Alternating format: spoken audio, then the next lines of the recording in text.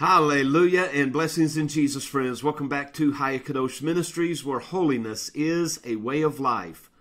Jesus is truly King of Kings and Lord of Lords, and the Holy Bible is our only standard and authority for truth. And together God's people say with hearts of joy, Hallelujah. Well, friends, today is November the 27th in the year of our Lord, 2017, and this is one a day for the soul.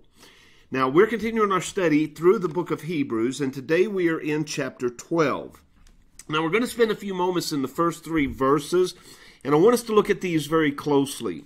So if you have your Bibles, open to Hebrews chapter 12, and let's begin at verse 1. Wherefore, seeing we also are compassed about with so great a cloud of witnesses. Now, keep in mind, we can't begin chapter 12 without remembering chapter 11. We have to keep things in context. And so the writer of Hebrews is saying, based upon everything that we have discussed in Hebrews chapter 11, or my previous statements, because remembering at that time there were no chapters, there were no verses. This was one lengthy letter. And so he says, based upon what I've just said about Enoch, about Adam, about Abel, about Noah, about Abraham, about David and Samuel and the prophets and all these other great men of faith, remembering that we are surrounded by them, that their witness, that their testimony has paved the way for us as the followers of God, let us lay aside every weight as they did, and the sin which so easily besets us. Now, Moses being one of these witnesses, again, in chapter 11, verse 25, it says, Moses chose rather to suffer affliction with the people of God than to enjoy the pleasures of sin for a season. In other words, Moses laid aside every weight. If you're going to go on a long journey, a long hike, you're going to go as light as possible so you can endure throughout the entire hike.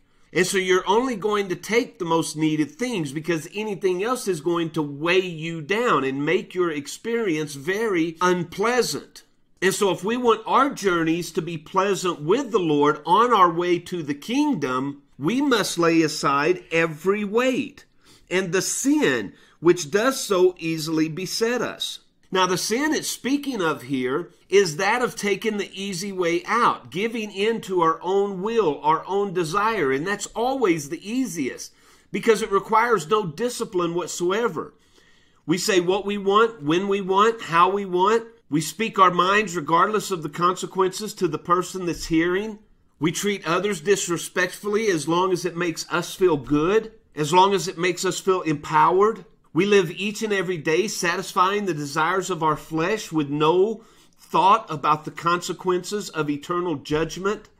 And of course, these things are much easier to do than to live a life of discipline, a life of holiness.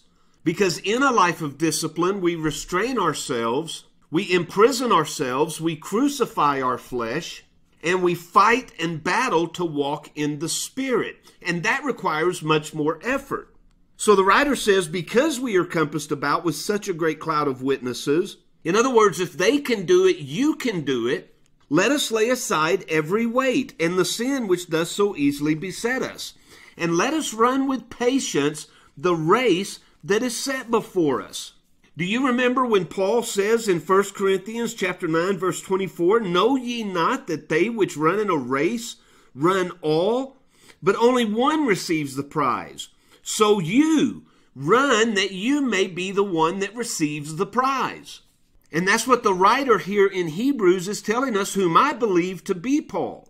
And he says we're going to run this race that has been set before us. And as we run, we are going to look unto Jesus, the author and finisher of our faith. Now again, it was Paul in Philippians chapter 1, verse 6 that said, being confident of this very thing, that he, Jesus, the author and finisher of your faith, he who has begun a good work in you will perform it unto the day of Jesus Christ.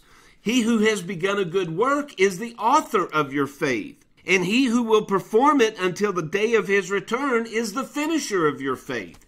And so that's what the writer says here. Looking unto Jesus, the author, the one who began our journey, and the finisher of our faith, the one who is going to end our journey, who, for the joy that was set before him, endured the cross, despising the shame, the suffering that came with the cross.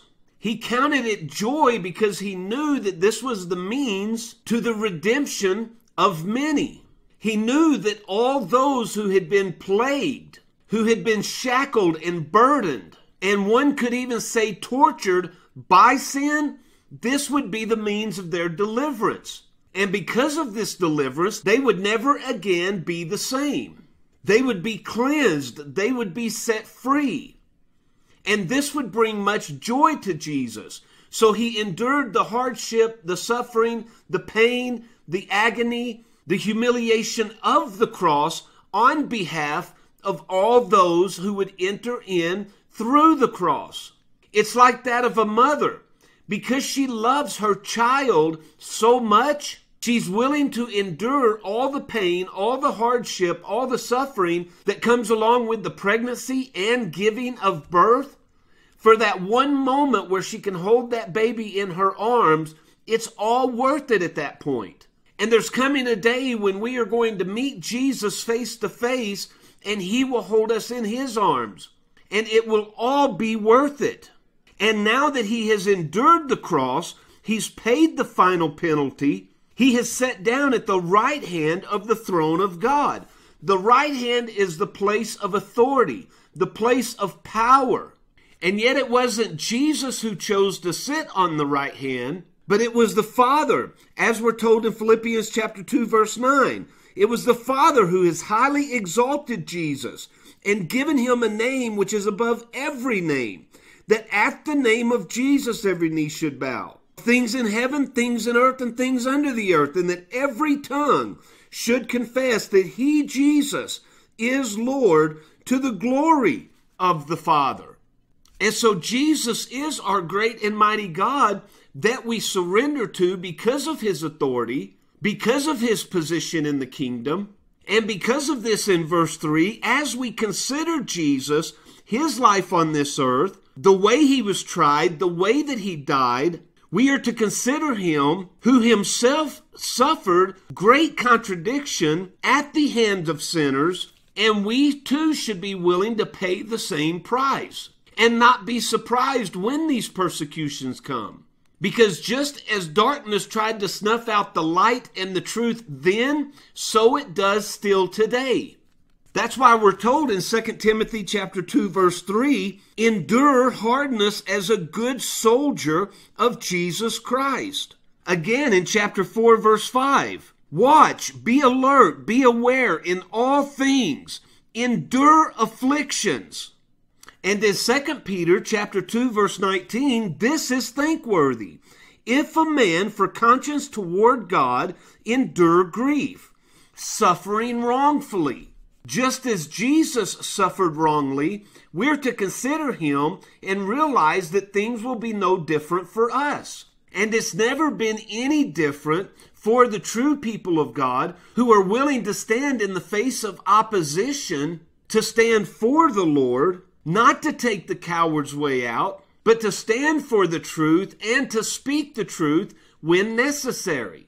And that's what we were told in chapter 11, verse 36. It says, these men who took this position for the Lord had trial of cruel mockings and scourgings, of bonds and imprisonment. They were stoned. They were sawn in two. They were tempted. They were slain with the sword. They wandered about in sheepskins and goatskins, being destitute, afflicted, and tormented. Why? Because they could not live among the common people. They were ostracized. People didn't want to hear the truth. They didn't want to be reminded of the truth each and every day. So they threw them out of the city, and these men lived in caves. And yet, because of the stand that they took, the world was not worthy of them. They wandered in deserts and in mountains and in dens and caves of the earth. And yet, though despised by men, they have obtained a good report through faith. Oh, friends, may the same be said of us. that the lives we live, the choices we make, are the admiration of the kingdom. The angels look upon us in wonder and awe that we truly bring glory to the Father, to His Son, the Lord Jesus Christ, and to the Holy Spirit, and that all heaven applauds Him because of the sacrifices that we make on His behalf. Just as we look back at the person of Job, who showed such great faith and fortitude in times of such severe suffering, may others look upon us with great admiration because of the love and the allegiance that we have in the way that we live our lives unto our Lord Jesus. And so, as the author of Hebrew tells us, let us lay aside every weight, every sin which so easily besets us, which so easily knocks us off course, and let us continue on the straight and narrow. Let us run with patience the race that is set before us. It's not a sprint. Let us run with patience, relying upon the hand of the Lord in our lives each and every day, knowing that He who has begun a good work in us will complete it at the day, at the return of the Lord Jesus. Well, I love you, friends. I'm so grateful that you're again with us this morning. I pray that your heart has been touched. I pray that your life is being changed. I pray that your soul is being blessed. And I pray that you are being challenged as you sit in the presence of the Almighty through each of these videos, and you would learn what it is He would have you to know through His living and powerful Word. Now, as He wills, and until next time, friends, I truly love you, and I'll see you on the next video.